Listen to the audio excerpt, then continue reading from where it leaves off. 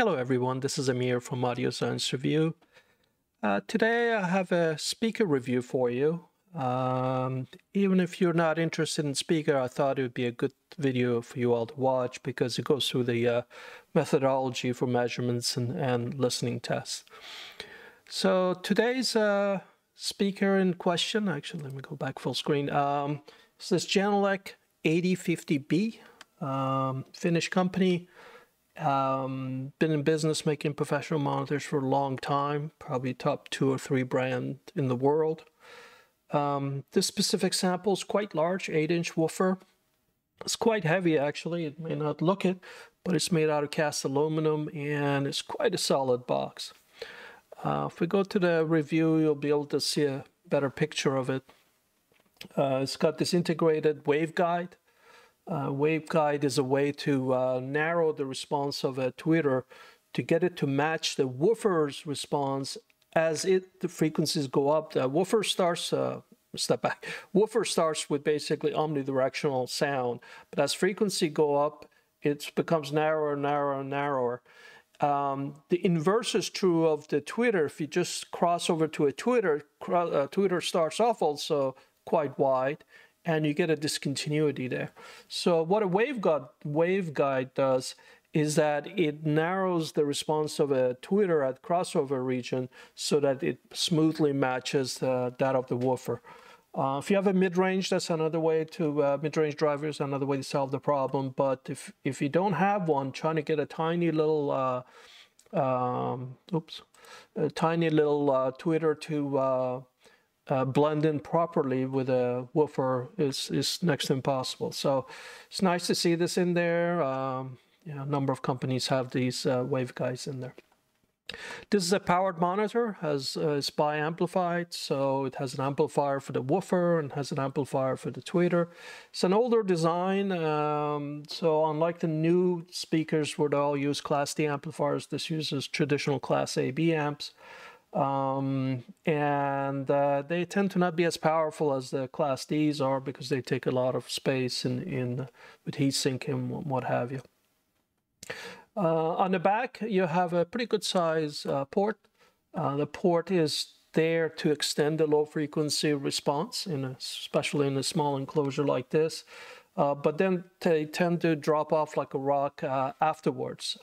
So there, there's no free lunch there, if you will. But it's 95% of speakers now in this bookshelf size will have that. Has a number of controls for adjusting the frequency response.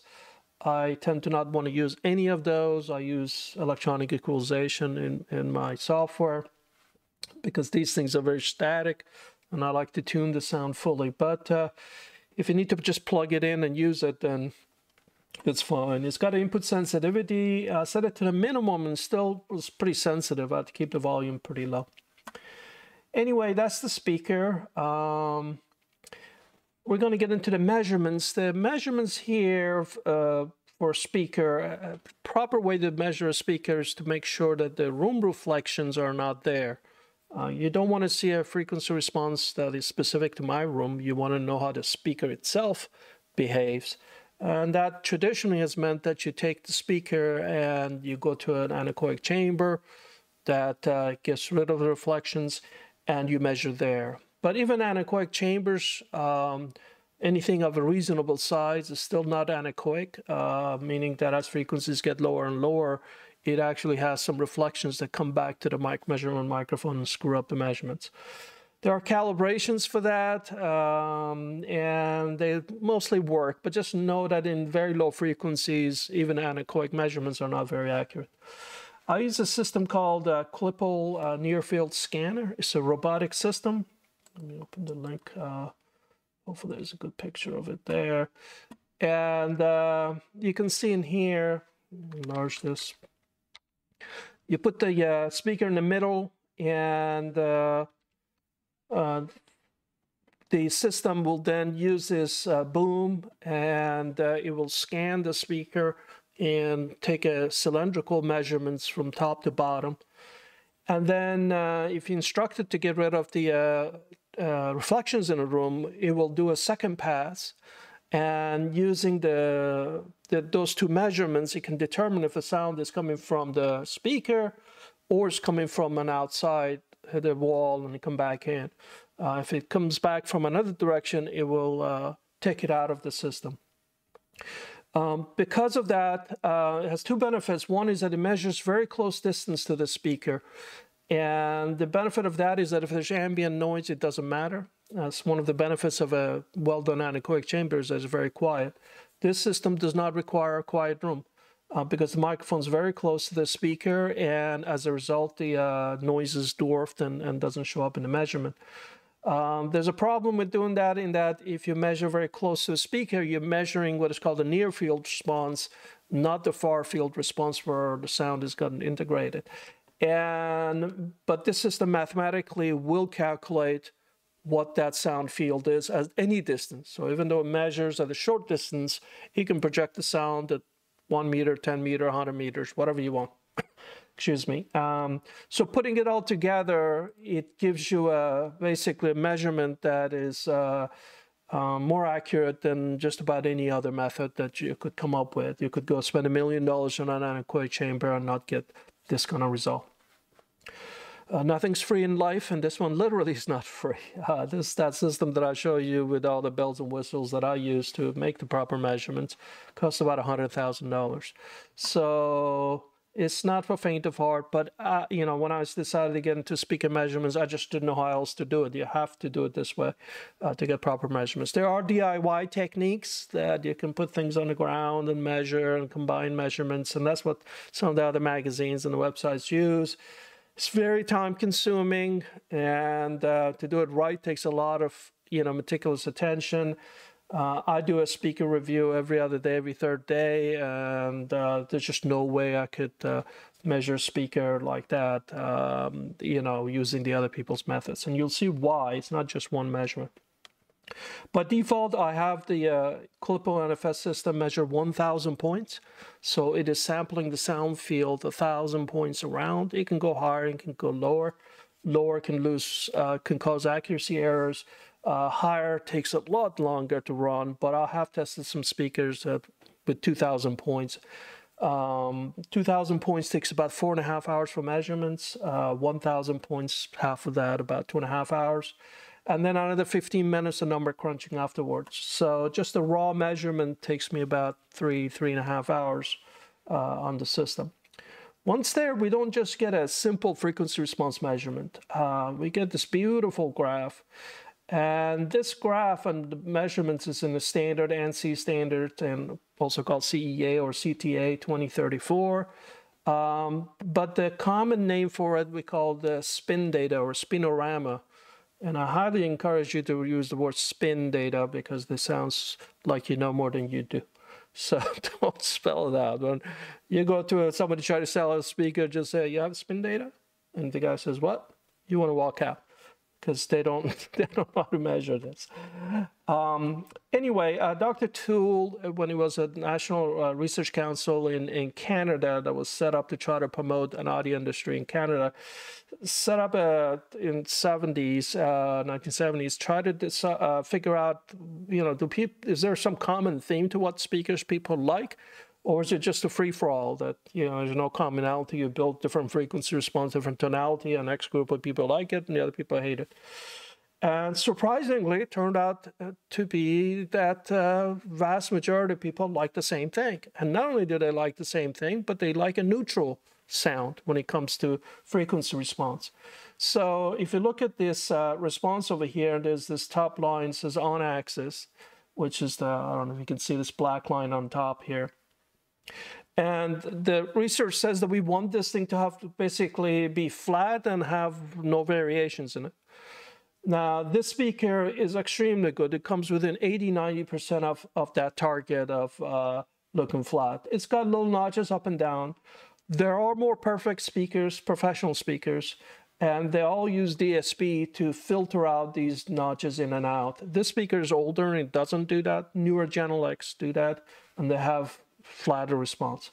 But from audibility point of view, a little bit higher, a little bit lower, it's just not material because the music's recorded with no standards. So who knows if the track you listen to has a little dip over here versus this little peak. So if you like, you can try to filter these things and correct them. But once you get to this level, it's good enough in my book. Now, that's just on axis, meaning the direct sound coming at your ear. So that's one sound. It's a very important sound. This sets the stage and the tonality that your brain perceives of a speaker. But the speaker also sends sound in all directions. And it hits the ceiling, hits the floor, hits the wall behind you, then goes back, hits the front wall. And all these sounds also come to you at different arrival times. And the brain has this challenge that not only does it hear the direct sound, but it also hears the reflected sound, and it hears the reflected sound differently in the right ear versus the left ear. So if there is reflection on the right, it will come to my right ear faster and also stronger than it comes to my left ear. And then my face also will cast an acoustic shadow where some of the high frequencies won't go to this ear as well as they go in this ear. Now, if the ear try to just present both of those images to you, you go nuts, right? It's like, frogs, I think frogs see, images that are, ghostly images with their eyes. That would be equivalent to the sound where your ear will be hearing many, many sounds simultaneously. That would make us nuts. So from point of view of how we've evolved as species, our brain had decided to filter out all those other secondary sounds. Now, the best job that it can do is if those secondary sounds have similar tonalities to what the direct sound is.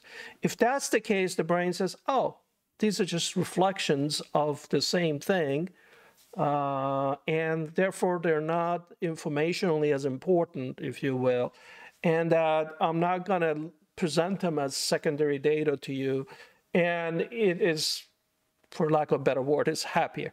So an ideal speaker will have a direct sound that comes to you with a certain frequency response, but also its indirect sound that hits the walls and come to you and through other reflections also have similar frequency response. Now, they don't have to have identical frequency response, and indeed, it's usually the case where their frequency response tilts down, because that tweeter at high frequency, just like that woofer that I explained, it also starts to narrow down.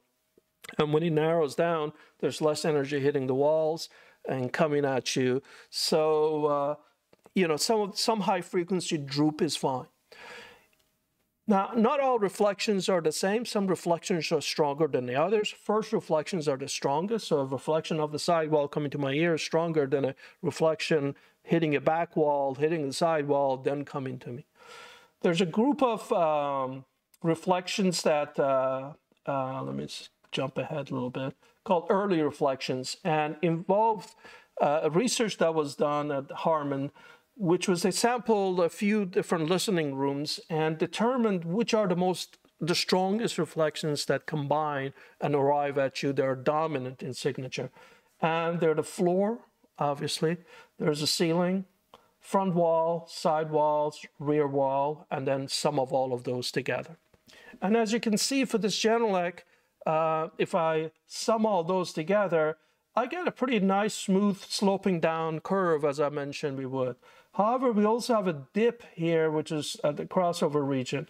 So this speaker is not as perfect as it could be. Again, newer Genelecs will not have this kind of dip in them, or, most perfect speaker wouldn't have any. If we take step back. We can take this information that I've talked so far that is captured in an anechoic chamber and actually predict what sound you would get in a typical room. And that brings us down to this estimated or predicted in-room response. So how do you do that? Well, it's a mix of different things, but predominantly is the on-axis sound, which I said is extremely important. This early window, which we know is tilting down. So as a result, when we add the two together, the final thing will tilt down. And then some of the bass area comes from what is called sound power, which is this, going back, this dashed red line.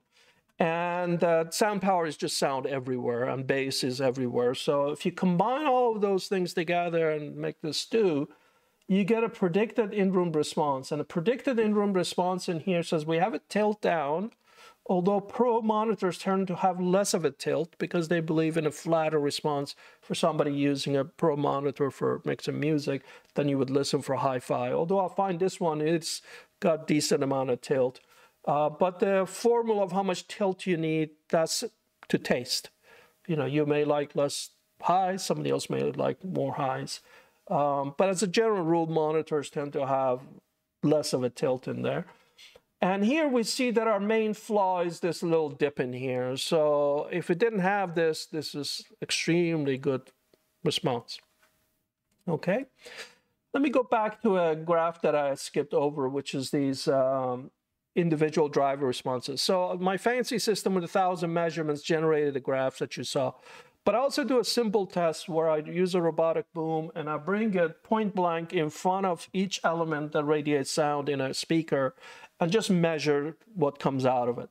So in case of a tweeter, is this blue line that you see, or teal line. I brought the microphone right in front of a tweeter and ran the full 20 to 20,000 sweep. You see that it shows the high frequencies of a tweeter and it drops, but then it goes back up and appears to show that there's bass response. There isn't. So when I have the microphone up here, this guy is also playing because there's no way for me to isolate these drivers without tearing up the speaker. So the bass still goes up and pollutes that. So you want to ignore, when you look at my graphs in here, you want to ignore when it lifts back up and for a tweeter, that response is not coming out of tweeter. So just ignore everything from this 1.5 kilohertz down for the tweeter. I then do the same thing with a woofer. A good thing about a woofer is that when I measure that, this guy is pretty directional. The tweeter is pretty directional. So when I'm measuring the woofer, the tweeter doesn't pollute it hardly at all. So for the woofer, we see this red line comes down during the crossover region. And down here, you know, response gets, you know, messy because the woofer isn't designed to produce good response at high frequencies. But luckily our level is way below that of the tweeter, so tweeter sound dominates. But some of these peaks and valleys that you see in here may be the reason our frequency response isn't perfectly flat in these things. These little ticks that you see, you know, it is the sum total of these peaks and stuff. The third radiating element is the port. So I put the microphone all the way behind it and do the same measurement. And here we see the port. And we see how it helps the low frequency response. So this is the woofer. It loses its response base as the frequencies go down. But then the port kicks in and gives it a lift up here around 40 hertz. Okay? So these two sum together and basically give you a flat response that then rolls off down here. All ports, unfortunately, have an artifact, which we call resonances. So sound can bounce up and down inside there and amplify. So a port normally would have this response, and you can see that it keeps going down, which is what we want. And then all of a sudden, it perks back up and starts to generate a lot more energy. It goes back down and has some other, because you have modes that are horizontal and vertical and, you know, in all different dimensions. And it has yet another one up here. And these are actually fairly controlled. In some cheap speakers, I find resonances coming all the way up very close to the response of the woofer or the tweeter. And as a result, you get peaking in the frequency response due to that resonance, which doesn't sound good. So here they're controlled, but they're enough in here, little peaks in here, but to again cause this little humps that you see in the frequency response. And usually you can tell the resonances when the humps are repeated in all three curves. You can see these three are repeated. And if we go down here, yeah, we can see them over here. This is the resonance. So typically pulling those down helps with clarity, I find. These resonances are little sinking, you know, little birds inside the speaker. They get activated and all of a sudden they sing along, and you know, if they're highs, you can pull them. Now, again, this is just 1 or 2 dB, so I would not worry about it. So far, the assessment's quite good, but we're not done. The science sort of ends here and says that, look, tonality is everything in a speaker. Tonality is everything in a speaker in that it dominates preference. So if I have two speakers, one has boomy bass, the other one doesn't have boomy bass, you're not going to like the one with the booming bass. It doesn't matter if it has lower distortion in Twitter or somewhere else. If it's going or there's too much bass or it's too bright, you're not going to pay attention to anything else about that speaker because it's just too bright. This is a controlled blind test. So, but if we have two excellent speakers with similar frequency response, similar early window, similar everything, in my opinion, then distortion matters, and we want to measure that, and we want to find the limits of a speaker. Know that distortion measurements are somewhat tricky in that they can be impacted by reflections, which I can also fix. And the science there of how you measure distortion is, it's not the most perfect thing. So don't be horrified about some of these graphs that you see. So I make two measurements for distortion. One of them at 86 dB SPL. The other one's 96. This 96 is similar to Soundstage Network that uses NRC's anechoic chamber for distortion measurements. They reported at 90, I reported at 96, but it's exactly the same level. But then I thought, when I first started doing this, that not all speakers do well with, are able to produce 96 dB SPL. So I do one at 86 dB. So we have both. What's nice about both is that we can see whether distortion is proportional to level or all of a sudden we have elements that go nuts, if you will. Here we actually have very good distortion in that now you might say, whoa, distortion is shooting up above that. But at very low frequencies, our hearing is not very sensitive. So those harmonic distortions that we're showing in here are not audible, certainly not at 86 dB SPL. When we increase volume to 96 dB, which is the one on the right, we can see bass gets worse, and that's always, it's like physics. Speaker is most perfect when it's not moving. The moment you move it, its voice coil magnet geometry changes, and the response is just not as linear. It's the more you push it, the less linear it gets. It's just happiest when it's not producing sound. So we increase this and so on. We can see all those other peaks in here also go up, but still pretty controlled. There is a peak in here that we discussed in the forum that does go nuts over here. And the people thought it's related to a resonance of that tweeter at 27 kilohertz, and that this measurement, I can get confused thinking that's the second harmonic of something at 13.5 kilohertz. It sounds plausible to me. If it is a 27 kilohertz resonance, then there is no real audible distortion in here. It's happening above our hearing range. Now, you're not going to see this kind of measurement elsewhere. Most people don't show it like this, and NRC certainly doesn't show it like this.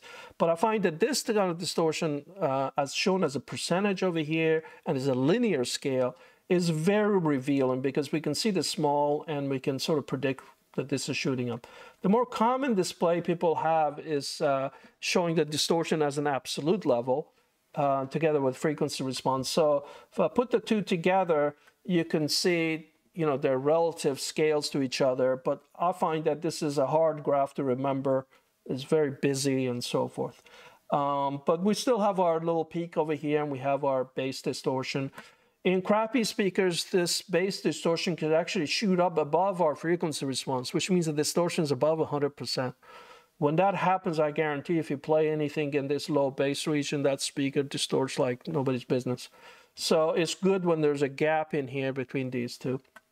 I have made an arbitrary decision to have 50 dB as the threshold for fantastic speaker. Don't ask me to justify it.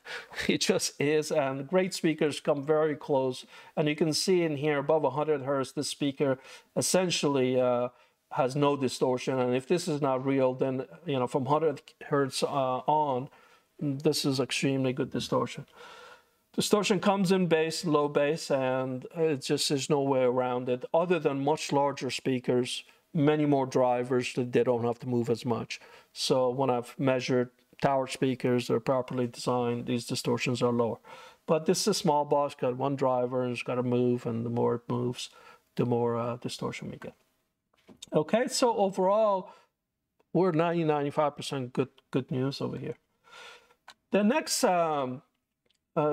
display, the graph, is a pretty critical one. It says if we keep the loudness the same, what happens to the width of that level? An ideal speaker that just sends a shaft of sound to you with no variation based on frequency will look like these two lines over here. We don't have an ideal speaker here, but we have a darn good one. And we can see this red curve, which is where sound drops off 6 dB, is almost hugging my two ideal lines in here. They're not symmetrical because when I measure the speaker, I can't always align it perfectly. So assume that they are symmetrical. So this is a response to a very good speaker. What does this mean in practice? It means I can go to the left and I can go to the right and have the sound drop off 6 dB, yet tonality won't change. And that's a cool thing, especially in a near-field setting where you're mixing, recording, editing sound, and you're going to move around left and right. The client may be sitting next to you, and you want everybody to hear the same sound. You don't want all of a sudden the highs to drop off like a rock when you move a few inches left and right. So horizontal directivity is very important. This is called directivity, which means how's the sound being controlled. And that waveguide that I talked about causes this middle region to be so perfect and so nice. So it means the handoff from woofer to the tweeter is essentially perfect. And the nice thing about getting this, and if I go out, I can also show this as a heat map contour thing, and you see the same thing. You see this red area is the loudest sound, and you can see how smooth this is. And what's nice about this is that when you get this kind of sound, it means that the speaker is what I call room friendly. Because the reflections have the same tonality as a direct sound, it's okay to have reflections. And side reflections actually could be beneficial from a preference point of view because they'll take a speaker and broaden its location. And what that does is that instead of a sound coming from one little point source, comes out of a sort of a wider region between it and the wall. And this spatial quality is something that people like in controlled settings. In studios, people tend to absorb all the reflections, but just know that you have the option of not absorbing reflections unless they're needed. And if you go back to my previous graph in here, you can actually tell which reflections you want to absorb, which ones you don't. A ceiling bounce in here is the red one. You can see this dip that we have. We prefer to not have a dip. What's the cause of a dip? It's because the ceiling response is pretty weak in this area. So sound shooting up from this guy going up is a little weak in this region. So if you can put an absorber on your ceiling or have a tall ceiling, that means you'll have less of this dip. Most of the time, I find that the floor bounce, blue, is a problem. You can see the floor bounce also goes down and is also responsible for that. So in 99% of the cases, I recommend having a thick carpet on the floor, shaggy carpet with something with some depth to it, because you're trying to absorb frequencies from 1,000 hertz up, and you need about 1 or 2 inches there for effective absorption there. So most of the time you want to have the floor absorbed, and if you can with the ceiling, do the same. Rest of the reflections on this speaker are so good, there's no reason to absorb them, and indeed if you absorb too much, you wind up building a very dead room that's not good for enjoyment of music. Now, this is horizontally. We're measuring what the reflections are on each side. We can also measure reflections up and down, and that's how we determine what the reflections look like for ceiling and floor. And there we see the pictures still quite good for a two-way speaker. Two-way speakers tend to be quite chewed up, and this guy is very, very smooth, except for this hole that it has, and sometimes we call these crab eyes or lobster eyes. And these you'll see. So there's a hole in here that says, look, if you go too far above the speaker or too far, tweeter, well, actually the reference axis for this is right at the edge of the woofer. If you go too far above this or too far below this, you fall in these two ditches, and the moment you fall into those two ditches at 2 kilohertz, you'll get a much more pronounced dip. And you don't want that, obviously. 2 kilohertz, super important audible range, and you don't want to have a dip. So if we look to the left in here, we see that if you can go about 20 degrees up and about 30 degrees or 40 degrees low, and you're still okay. So general advice for this thing should be that it's at ear height. That way, if you slouch a little bit and you go up a little bit, it's still cool. If it's placed much higher than that, tilt them down so that the on axis is sent to you. So know that the on axis is the cleanest sound, and it is for most speakers. So if you're going to tilt the speaker some other way, know that you're not listening to the best sound of the speaker. A few speakers are designed where the off axis is better, usual because of some flaw on axis, and they want you to tilt it a little bit. But as a general rule, speakers should be tilted directly at you, and if you don't like the tonality, use equalization to fix it. But here you have as much freedom as you can get. The only speakers that are perfect in this regard are coaxial versions, and indeed Genelec higher-end ones use coaxial drivers with tweeter sitting inside the woofer. So whether you look at it vertically or horizontally, it makes no difference. We have this problem because as we go up or down, the time difference between these two changes, and how they add up and subtract changes, whereas horizontally the two are the same distance and we get a much better, nice response. When the tweeter's inside the woofer, then it's a coaxial thing, and it tracks well. Now, just making a coaxial driver doesn't mean the sound is better. There may be other compromises, power capability, and there may be other issues. Sticking a tweeter inside a woofer that's moving can have its own problems. Genelec ones are done extremely well, and I've reviewed those. But don't just assume that you want a coaxial driver. It's got a stronger marketing message than a technical one. The design has to be right. I also run a waterfall. This display can be extremely misleading, and I don't show it for non-active speakers. Know that I can muck with the parameters of this and make the display anything I wanted to show. I do tune it a little bit, so in this case we see the port resonances that we'd seen earlier. But other than, that's all you want to go past this waterfall display. People fall in love with it because it's so pretty, but know that its prettiness factor is far more than its usefulness. The hardcore objectivists on ASR forum don't like the fact that I listen to speakers. They say the measurements say everything. As much as I've measured, I don't know, 140 speakers in 14 months, so I'm quite trained to what speakers sound like because I listen to them so often, and I'm always comparing measurements to listening tests. But I tell you though, there are things I listen for in listening tests that not measured. And I always say electronics are 100% valuable, the measurements are. Speakers are about 80–90%. Measurements predict the final outcome, and headphones are about 60–70 or maybe 80%. So depending on the headphone, the measurements may be excellent, or may be not so excellent, and therefore you got to fill the gap with something.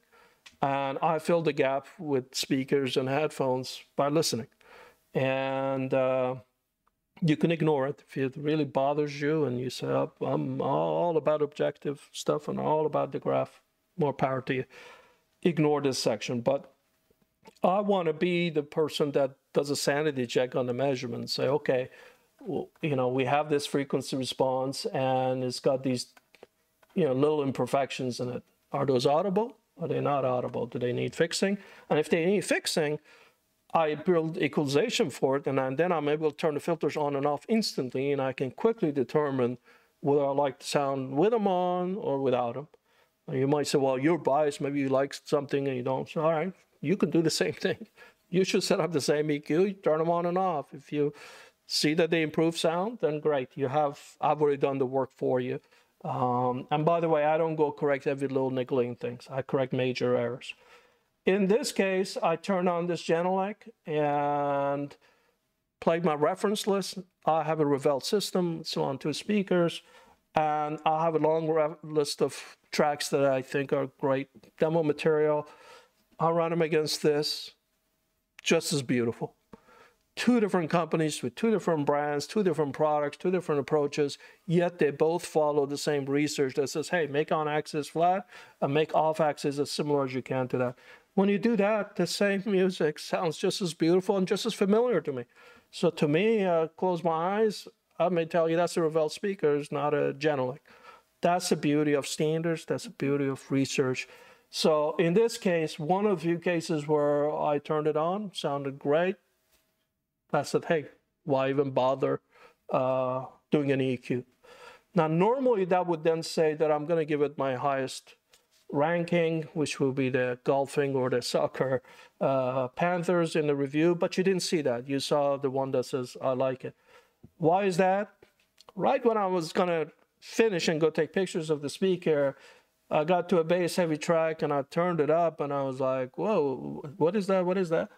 I noticed that the a bass drum hit would go boom at low volume, then it would go boom at a little bit higher volume, and if you turn the volume way up, you go barum, barum. Sorry, I can't repeat the sound any better than that, but basically it felt like a feedback loop where the bass is trying to go up and someone's pulling it down, then letting it go up, instead of one clean bass hit. It would go, and the more you pushed it, the louder it got, the worse the distortion was. Quite audible. This is not some, oh, it's a placebo effect. No, there's nothing. I mean, it's just, you just crank it up. Now, granted, this was loud volume, and I'm only listening to one speaker. With two speakers, it would be twice as loud, so I wouldn't have to crank it up. So I would say at low to medium, then to moderately high level, you're not going to have this issue. But it doesn't have limitless power. And that's the number one failure I'll find in most powered monitors, is that they have this limit. I think it's mostly due to amplification and limiters they put in there. And indeed, the clipping light that turns red on this, and it did exactly that. So when I heard the distortion, except for the slight amount, it wouldn't come on. But the moment I turned it up to even a little bit past that, that light would blink. And during my testing at 96 dB SPL, that distortion thing, and low frequency, that light came on solid and it shut off. So in my view, the amplifier in it is not powerful enough. You need a subwoofer. Luckily, if you just roll it off past 40 hertz, below 40 hertz, then it's happy. So, you know, you just need a sub to fill in that sub bass area, which I value a ton. You may not. And so it is not what I call the ideal speaker. I've tested one or two speakers that are ideal. Actually, the JBL 708P is the first powered speaker I've tested that has no limit. Meaning, as much as I like loud sound for testing and deep bass, I could not get that speaker to bottom out, whereas this one I did. So Genelec makes larger speakers, more powerful ones. They have some insane looking ones.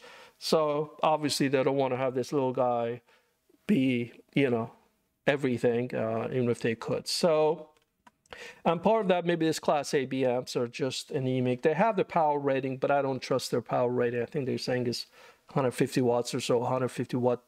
What? I mean, is that a peak power, some fake number at what distortion? I don't know. So anyway, if you don't try to go nuts with this as far as volume, it's a fantastic speaker, beautiful tonality, warm sound, great low distortion sound. It's just fantastic. I mean, I have no complaints at all. Very good bass, by the way, when he's producing them without distortion. I mean, it's just a great speaker. It's not cheap. It's a build made in you know, Europe. They're $1,400 each, I think. They go up. $1,900 each. So a pair of them will set you back $3,800. But other than max power, trying to put together this kind of performance in passive speakers will be very hard. I mean, to get two speakers, to have this kind of performance and amplifiers to drive them and everything, it's very hard. So in general, powered speakers just rule the world from this size down if you don't need insane levels.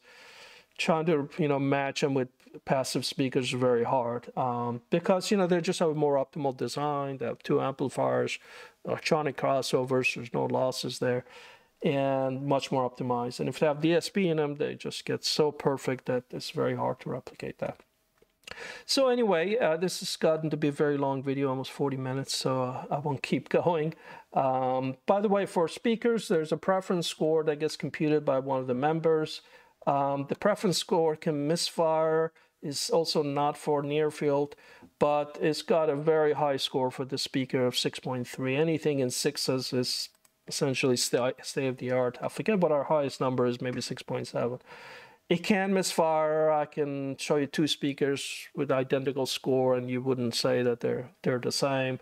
Is, you know, this science is good, but it's not excellent. So I don't compute it for that reason. But for speakers, you do want to, you know, sort of look at this and maybe rule out anything that's extremely poor in this preference score. Okay, hopefully you got a good sense of how speaker measurements and testing is done by Audio Science Review. Text version of this review is available, and for this and, as I mentioned, 130 other speakers. Okay, hopefully you didn't fall asleep during this video. See you in future episodes. Bye-bye.